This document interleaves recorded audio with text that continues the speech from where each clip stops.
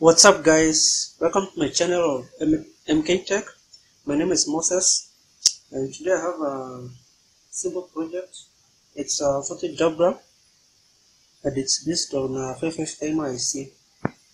So it's a very simple circuit which can be used for low current applications.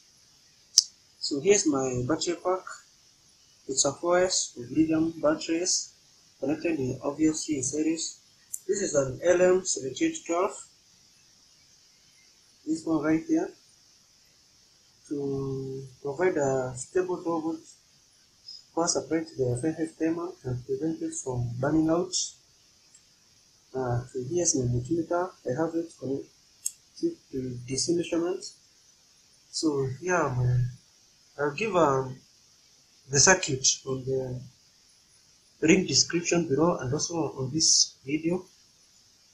So as you can see, it's just a couple of components and it works perfectly. So I have this, the 1712 obviously to the reverse, 12 volts the power supply to the 555 timer. Then I have this resistor connected across.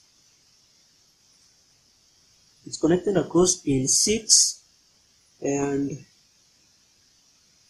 pin 3. Pin 2 and pin 6 are shortened. Pin 3 is also the output, and a capacitor is connected between pin 3 and the output.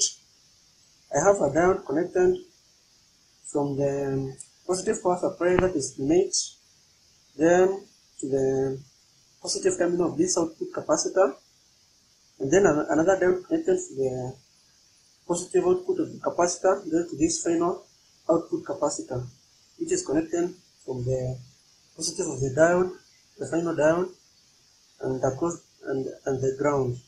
So I have this 20 kilo ohm resistor for just discharging the capacitor obviously slowly after the circuit is disconnected. And so let's see if it works. So I just connect the battery pack. So it's connected. Let's first see the voltages.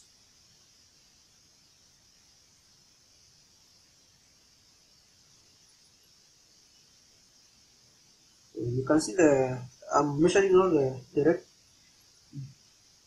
batteries voltages, and they are charged up to 15.5 volts. And then let's test the voltage supply to the 555 timer.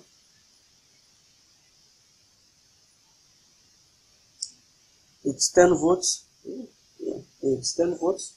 And let's test the output voltage now across this capacitor. So I have this jumper from the positive of the capacitor to the upper rail of the breadboard. So just plug my probe there. Oh, it's going to cover voltage.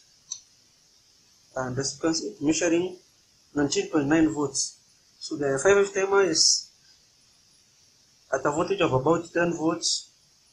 And the output, as you can see, it's 19.9 volts. So ideally it should be 24 volts, but obviously there are voltage drops due to diodes, and other things. Obviously, like if you fill the 5 timer with 12 volts, it will not deliver an exact 12 volts.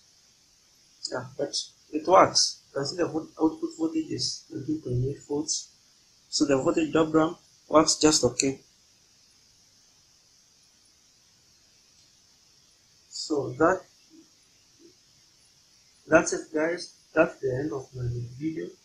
And please subscribe to my channel for more interesting projects, videos, and charts. Cheers all, and I'll see you next time.